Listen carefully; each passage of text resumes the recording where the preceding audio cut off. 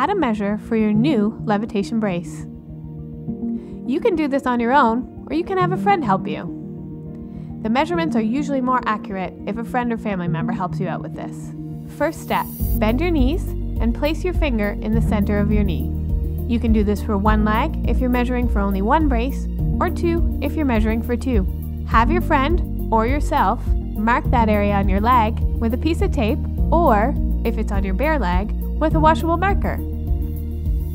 Take a ruler or a soft measuring tape and measure from that mark 8 inches up your leg. Mark that spot.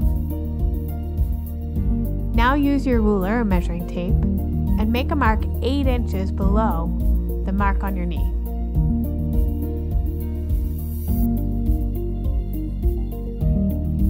For this step, you will need a soft measuring tape. Take the measuring tape and wrap it around your leg where you have the mark on your thigh.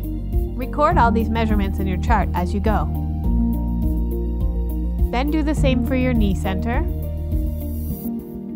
and then again for your calf. In your socks or bare feet, stand against a wall and put your feet together, and take a look at the poses on the sheet provided. See what category you might fall under.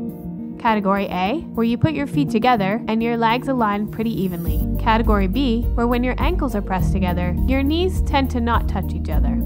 Or Category C, when you put your knees together, your ankles don't touch.